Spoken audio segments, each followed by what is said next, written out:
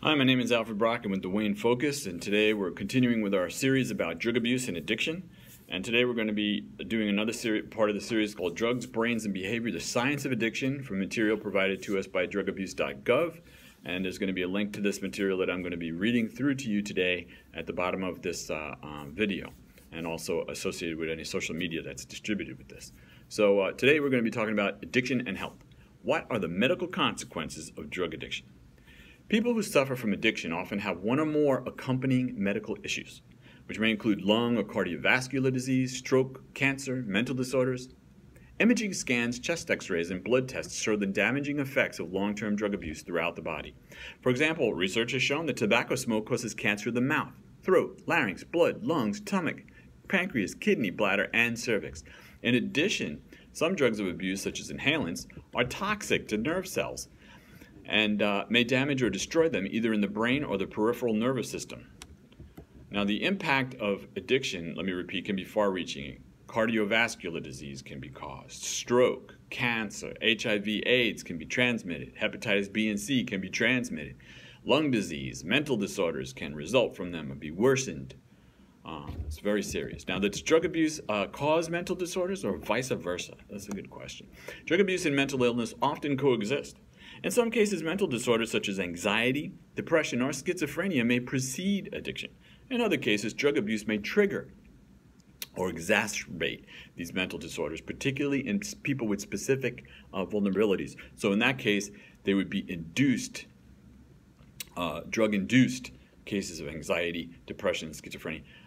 That seems like a splitting hairs, but it's actually very important when when the people are being treated by professional doctors. Okay. Now, addiction and HIV/AIDS are intertwined epidemics. Horrible stuff.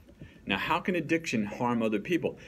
Beyond the harmful consequences for the person with the addiction, drug abuse can cause serious health problems for others. And three of the more devastating and troubling consequences of addiction are, first of all, negative effects of prenatal exposure, drug exposure on infants and children. That's just horrible. A mother's abuse of heroin or prescription opioids during pregnancy can cause a withdrawal syndrome called neonatal abstinence syndrome, or NAS, in her infant. It is also likely that some drug-exposed children will need educational support in the classroom to help them overcome what may be subtle deficits in developmental areas, such as behavior, attention, and thinking. Ongoing research is investigating whether the effects of prenatal drug exposure on the brain and the behavior extend into adolescence to cause developmental problems during that time period. So they're studying that. In the past, this was a serious problem with people who are with women who are abusing opioids, and the children would be born normal, and then within 10 days would suffer and possibly die if they weren't treated for their symptoms. The children look normal, but it's very troubling. Second of all, negative effects of secondhand smoke. Now, secondhand tobacco smoke, also called environmental tobacco smoke, ETS, is a significant source of exposure to a large number of substances known to be hazardous to human health, particularly to children. According to the Surgeon General's 2006 report, now that's 11 years ago, almost 12, the health consequences of involuntary exposure to tobacco smoke. Involuntary exposure to secondhand smoke increases the risks of heart disease and lung cancer in people who have never smoked by 25 to 30% and 20 to 30% respectively. And that's some pretty serious numbers. And we're going to talk about marijuana later on, but exposing children to the smoke is that's not really nice. Okay, they didn't ask to smoke it with you. Even if you need it for a drug or medicine, you should do it away from the children. Away from the children. So increased spread of infectious diseases is one of the third problems.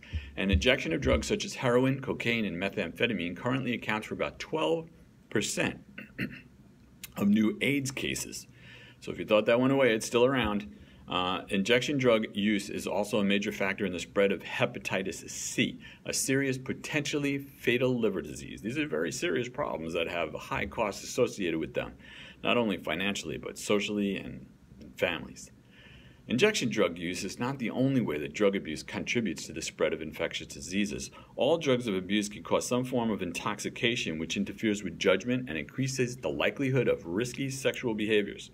This in turn contributes to the spread of HIV/AIDS, hepatitis B and C, and other sexually transmitted diseases.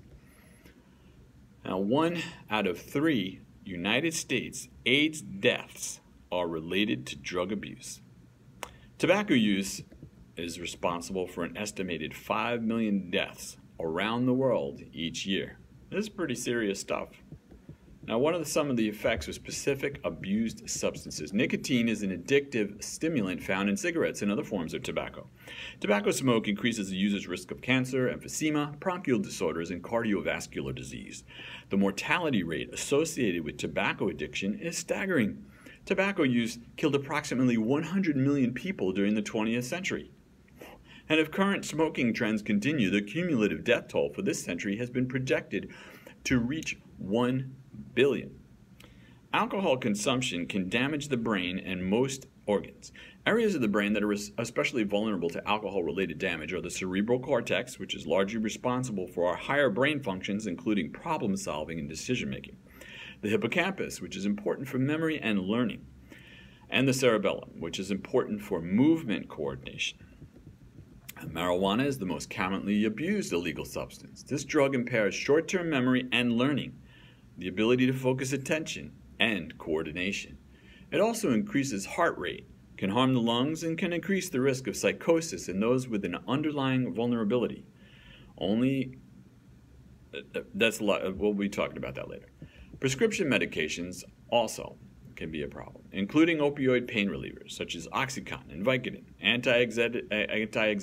anti-anxiety sedatives like Valium and Xanax, and ADHD stimulants such as Adderall and Ritalin are commonly misused to self-treat for medical problems or abused for purposes of getting high, or especially with stimulants, improving performance.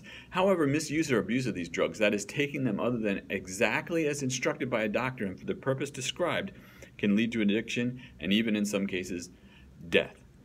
Opioid pain relievers, for instance, are frequently abused by being crushed and injected or snorted, greatly raising the risk of addiction and overdose. Unfortunately, there is a common misperception that because medications are prescribed by physicians, they are safe even when used illegally or by another person than they were prescribed for. We also have inhalants, which are volatile substances found in many household products such as oven cleaners, gasoline, spray paints, and other aerosols that induce mind-altering effects. They are frequently the first drugs tried by children or young teens. Inhalants are extremely toxic and can damage the heart, kidneys, lungs, and brain. Even a healthy person can suffer heart failure and death within minutes of a single session of prolonged sniffing of an inhalant. We also have cocaine. It's a short-acting stimulant which can lead users to take the drugs many times in a single session, known as a binge. Cocaine use can lead to severe medical consequences related to the heart and the respiratory, nervous, and digestive systems. It should be noted that nearly half of high school seniors report having used marijuana, and 6.5% are daily marijuana users. Amphetamines, including the methamphetamines, are stimulants, powerful stimulants that can produce feelings of euphoria and alertness. Methamphetamine's effects are particularly long-lasting and harmful to the brain.